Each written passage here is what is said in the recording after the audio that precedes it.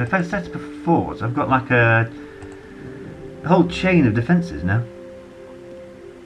I can try and lure enemies over here, and they don't stand a chance.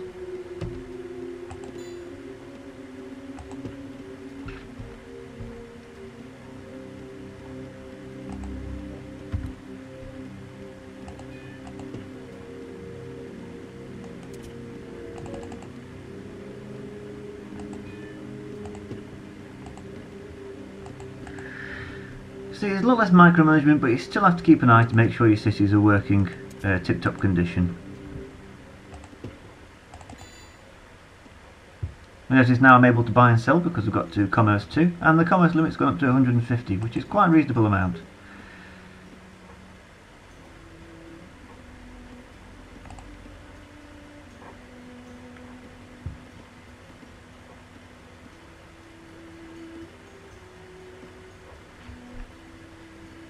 Ooh, I'm able to build lumber mills and granaries. So that's what I'm going to do. There's a granary. There's a lumber mill.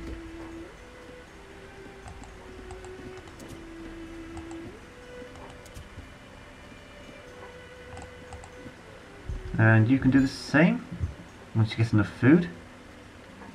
But in the meantime, build a granary. Build some more farms to take advantage of the fact that you've got a granary.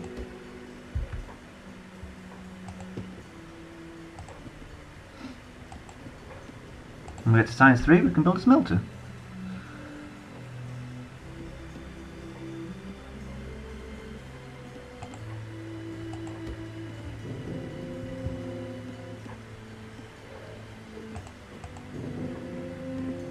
I can hold 10 units. No, 6. 6. It can hold 10 units, but only 4 will increase its firepower.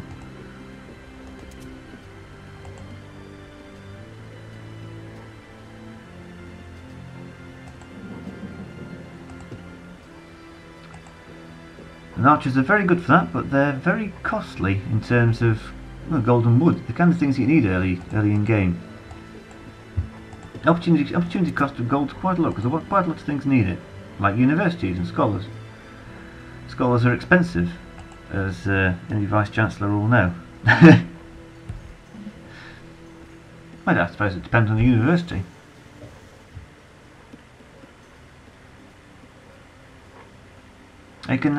The reason to build more cities is, first of all, it takes up more land, so more land means more taxation income, which means more gold. Second of all, you can only build one of most buildings, most civilian buildings. In each city, so 1 university, 1 library, 1 granary, 5 farms. You're not limited in the number of lumber counts, but there's only so many forests in one city site. You're not limited by military buildings either, apart from the fact that they do gradually get more expensive, so don't go mad. I'm going to become a republic. Gives you certain benefits. On the autocratic side, the benefits are military. On the democratic side, the benefits are economic. Republic increases your commerce rate by another 50, I think, and it gives you a senator general who heals your troops when they're in friendly territory, which is very useful because most of this is going to be friendly territory.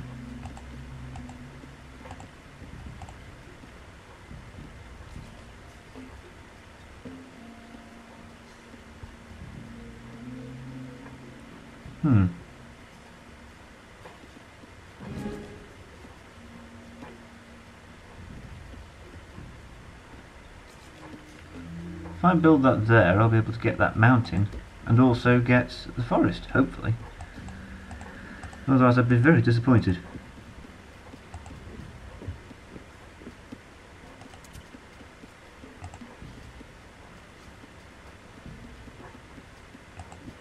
Wood's still quite scarce.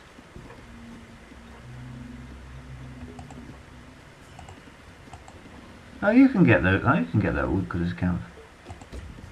Yeah, never mind then. Don't know who's on the way to build it anyway, but forget it.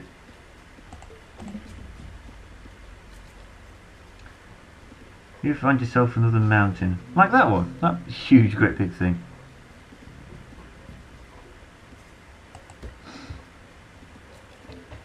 I mean, that wouldn't be a bad place to set up a few defences as well. So one there.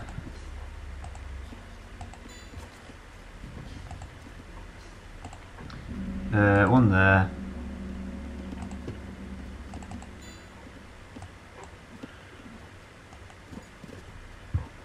And if I can afford any more, a couple more.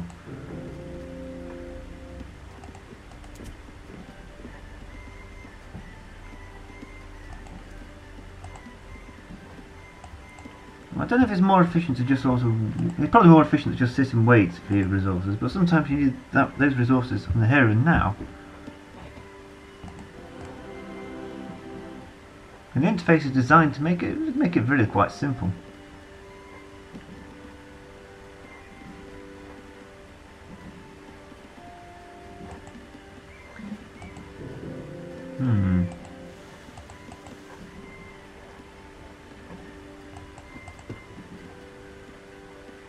Music's quite nice for this game. I can just about hear it. You can probably hear it a lot better because in the recording it's a lot louder. I've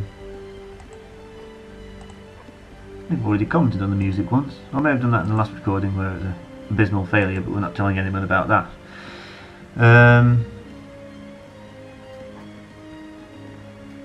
Yeah, they tend to do the games really quite well, these people. The graphics look beautiful, the music's astounding. The concepts behind it, and it's got the right kind of pace that you want from a game. It gets faster and faster as you go through the ages. Everything gets faster. Attacking becomes easier. Armies move quicker, and the like. It's got a good balance of building up an economy and doing a bit of fighting. It's just a good game. Excellent, really. Well, you know, there's no area I'd say it was particularly weak. Apart from it's got the scenario editor is a bit of a no-go, unless you like coding. And I'm not much of a coder. People used to assume that because I was on computers a lot, I was some kind of computer whiz, and that's not the case. I like using computers, but I don't like using them for productive purposes. Oh, you've already got one. Build a market then. In fact, build some farms.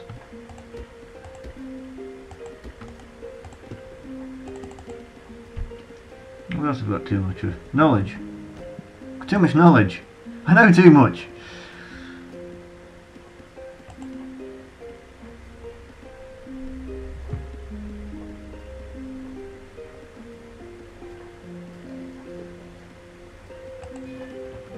Speed things up a little bit, puts us back onto normal mode, what most people play at. We need another merchant, because this is copper, which factory and docked units receive plus 20% hit points. Oh.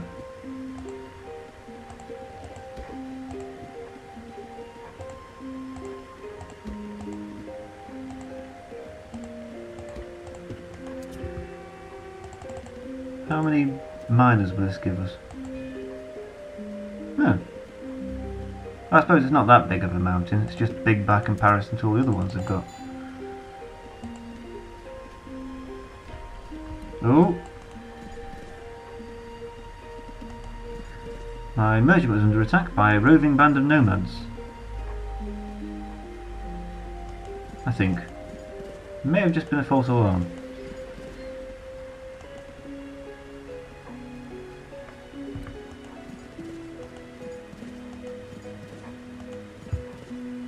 I definitely got a warning signal in the minimap.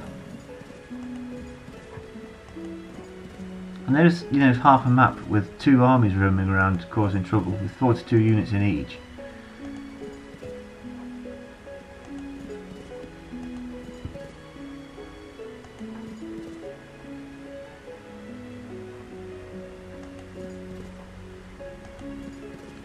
need to craft a couple more scouts. I don't know the lay of the land because my original scout got killed.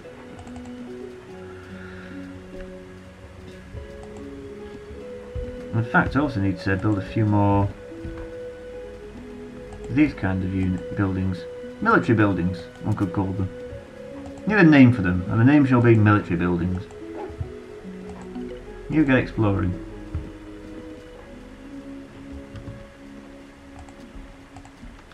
See, those kind of text there up there increase the efficiency boost that granaries and lumber mills give you.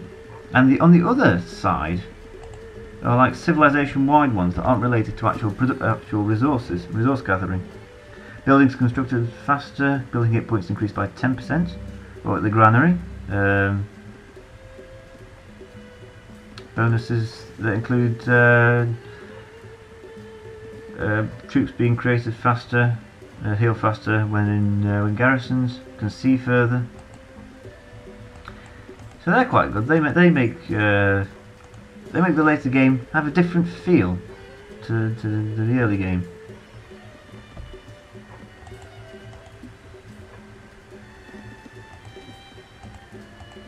Put a tower near the rare resources. At least they'll put up a fight. Because merchants don't put up a fight. By their very nature. Quite peaceable.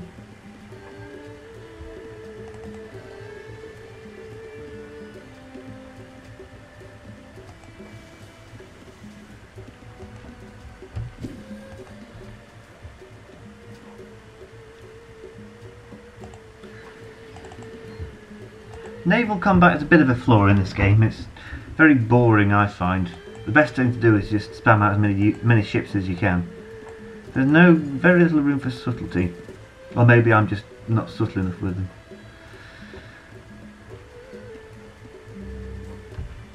Oh, crikey, I'm building up resources again.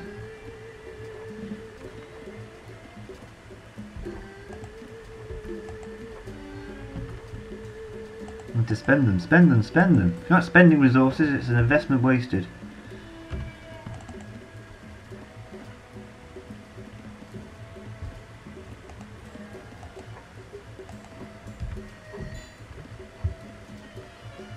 Of course, you can go to the extreme and spend too much resources, just sort of wasting them. Which I think I did just then, but I'm not entirely sure. But it's I shouldn't be having in a fairly peaceful game. 500 wood just sitting there doing nothing.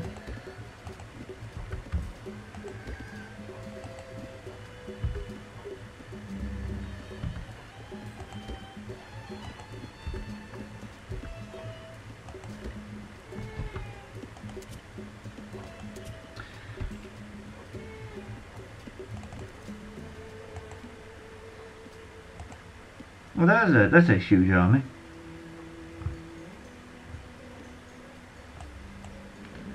Which is larger than mine. Oh well, I've got defences.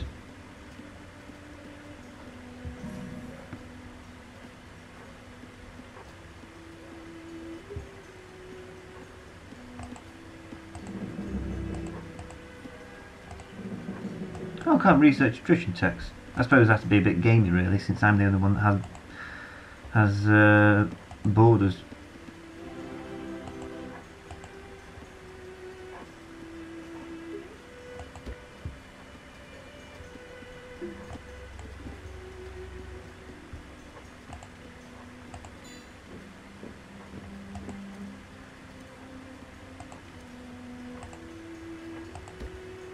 I'm trying to get some semblance of a concerted military effort to hem these people in.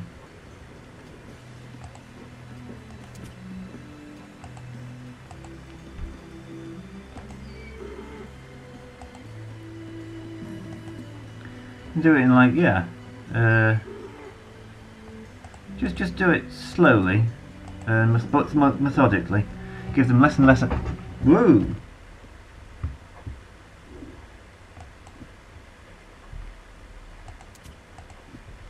So you're garrisoned in that tower. I'll use my armies to try and lure them to their strong point.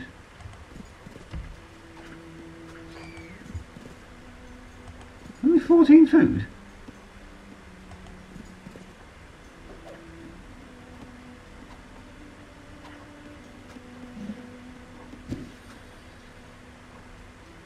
You hang fire.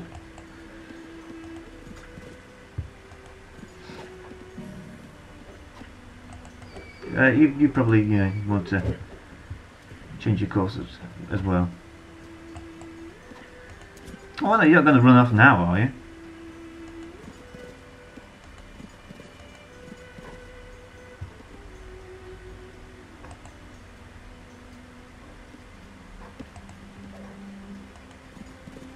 Oh, you're going to destroy my merchants and just got to run off.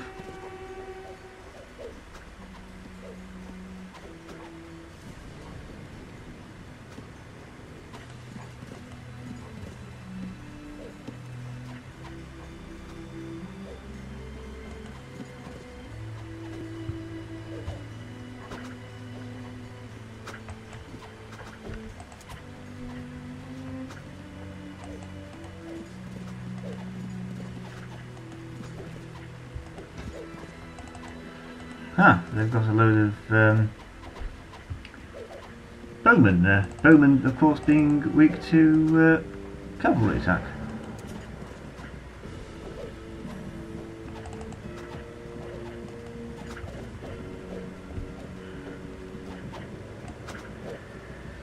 Apart from when there's a large number of them.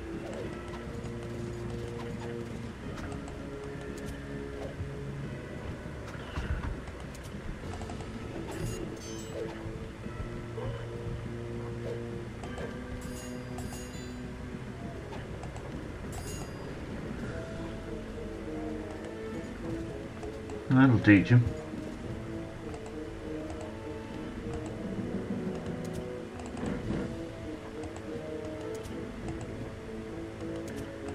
And you two build the fort, and you build the town.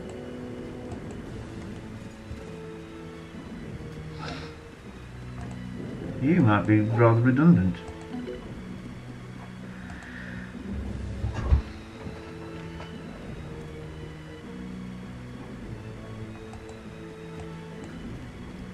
Actually, in all honesty, that might be rather redundant as well.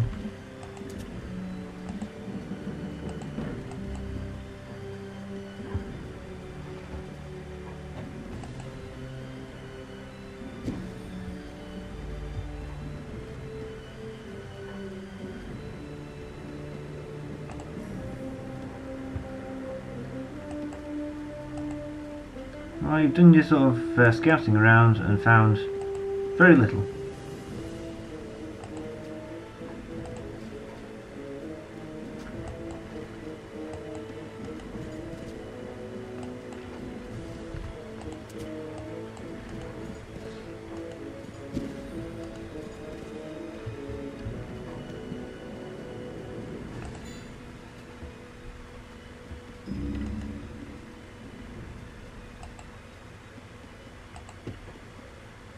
I've got some idle workers.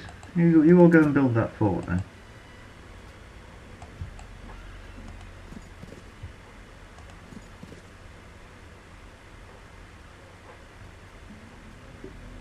This is quite an irritating game type, this is. Because they're all just sort of hiding from each other, hiding from me.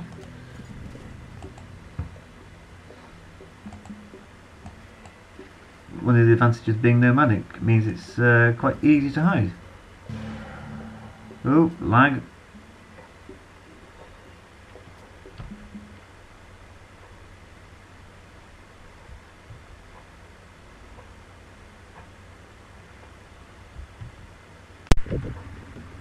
That ought to have fixed it. Cleared a load of stuff off there. Wait. That's fixed it. Yeah, it's amazing just how much stuff gets, how much these recordings clog up the hard drive.